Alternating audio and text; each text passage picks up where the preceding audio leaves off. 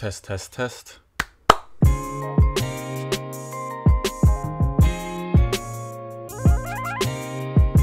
Hey guys, welcome back to somewhatjp, and I'm Alex. It's been a while since my last video. I've been very busy with life. I moved recently and I've just been working a lot. The Japanese working culture is real. It's real, guys.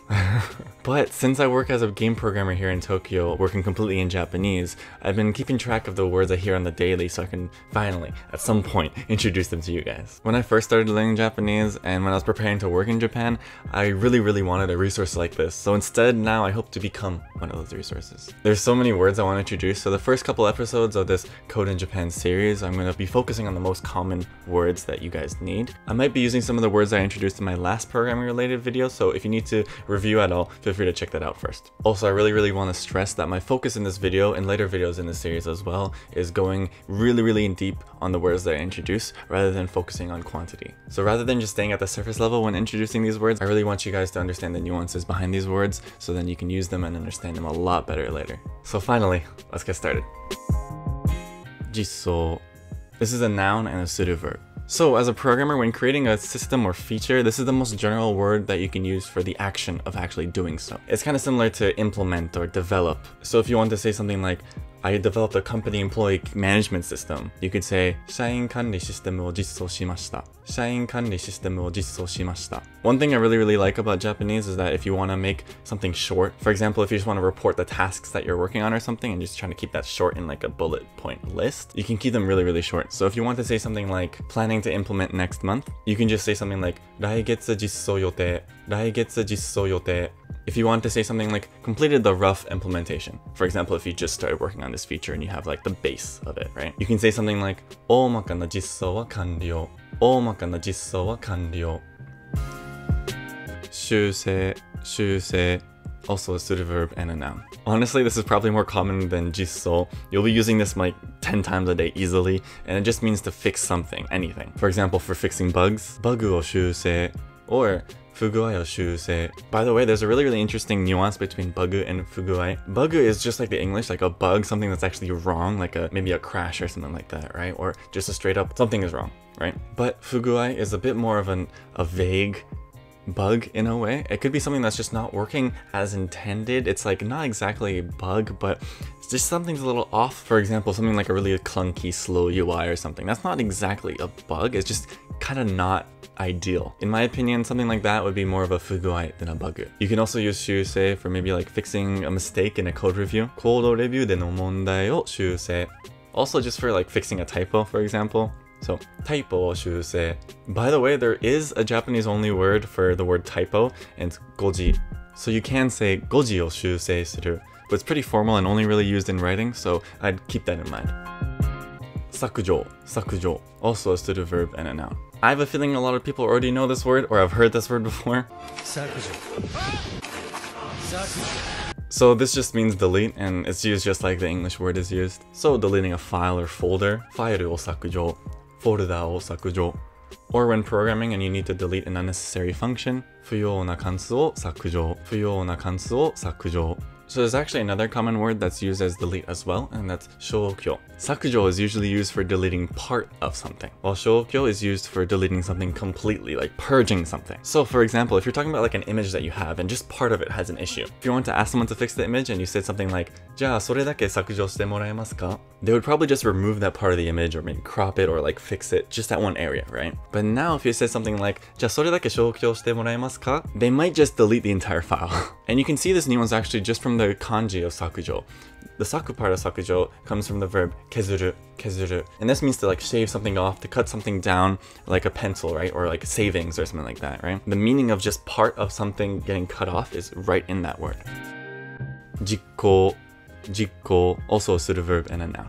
So this means to execute something. Not like just like, you know, executing a process or application or something. So commonly you'll see something like 実行中 during execution, like when something is running currently, like a game. If you want to say something like to execute a command, it would just be コマンドを実行する. コマンドを実行する. To run a game, you could say ゲームを実行する. However, this does sound pretty technical, so it kind of has the nuance of focusing on the actual process that you're trying to execute on your computer rather than just like the game generally. So something to keep in mind as well there. One word you'll hear more commonly commonly for running a game or application would be kido, and it's really commonly used for just running a computer itself, like starting a computer. So related, you can say saikido for restarting your computer. This is exactly what's used in like the Microsoft UI and everything as well. And there you see the really common prefix of sai, mean do something again, right? Saijikko, saishusei. You can really just attach this to anything, and it's a really useful construction.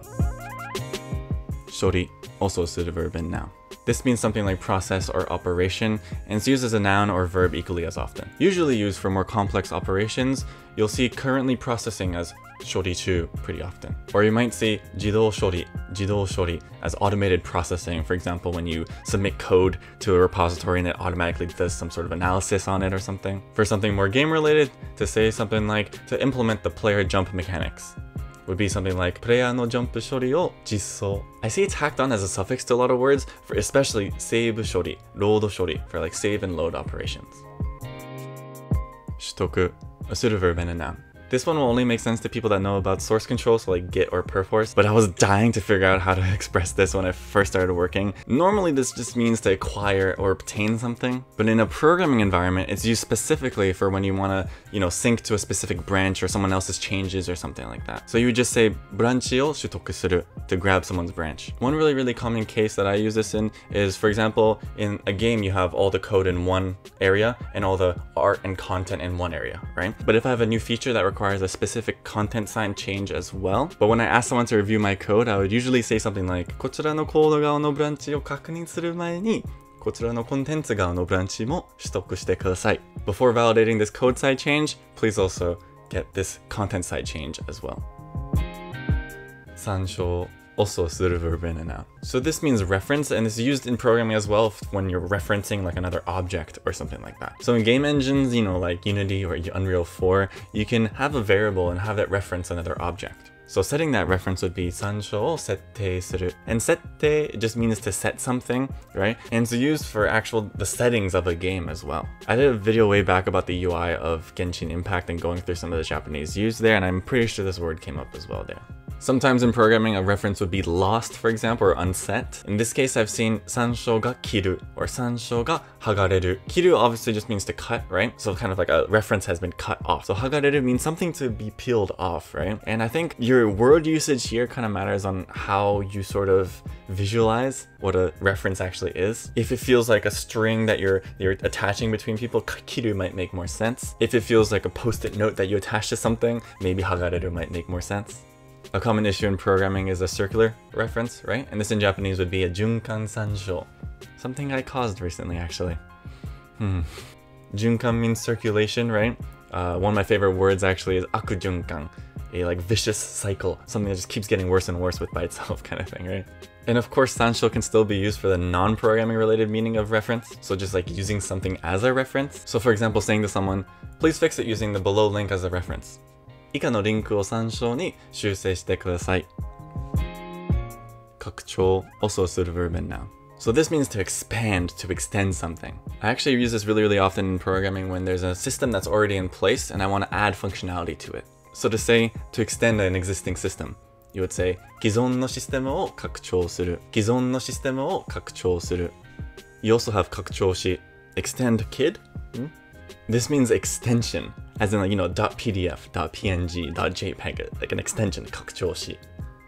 And that's it for the video. While making this video, I realized how many words are important, and it can get really discouraging when you see all this new vocab that you've never heard before, right? But it's something that you get used to really quickly, and there's a lot of patterns that kind of pop up that you unconsciously start learning. So hopefully you can find a way to keep yourself motivated and keep going. If you have any questions, please let me know down below or on my Twitter at somewhatjp. But yeah, if you have any follow-up questions or you have other specific topics you want me to cover, let me know wherever you can find me. And hopefully I can see you guys again soon.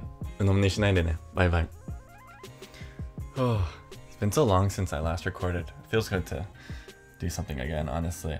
I hope to keep this up, honestly. There's so many words. There's so many words. I don't even know where to start from. I have a huge list now of words I'm trying to introduce. So keep watching, and I'll keep making.